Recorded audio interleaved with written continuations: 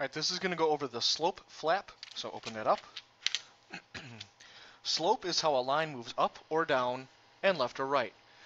We usually use the letter m in like y equals mx plus b, rise over run, change in y values over the change in x values. We'll go over this some other time, but parallel lines have equal slope or the same slope. In fact, we could put same.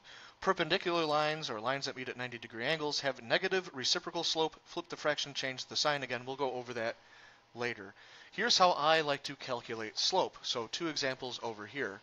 So the slope between A and B, I line them up like this. -4, 2, that's A. -2 and 8, that's B. All right, I get the distance between those values. So, sorry, -4 to -2 is actually up 2. 2 to 8 is actually up 6. So put this over this, so 6 over 2 reduces to 3 over 1, or just 3. That's the slope between those 2 points. All right, here it is again.